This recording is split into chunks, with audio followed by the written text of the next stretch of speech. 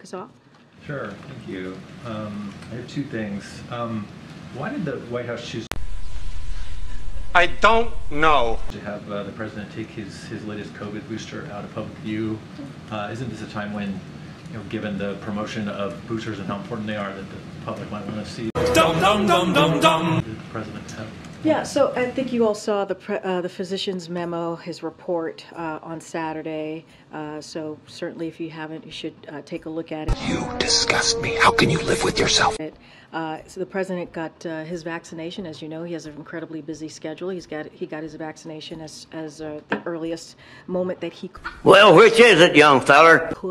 And that's what we were able to do. That would work in his schedule. So that's what happened last week.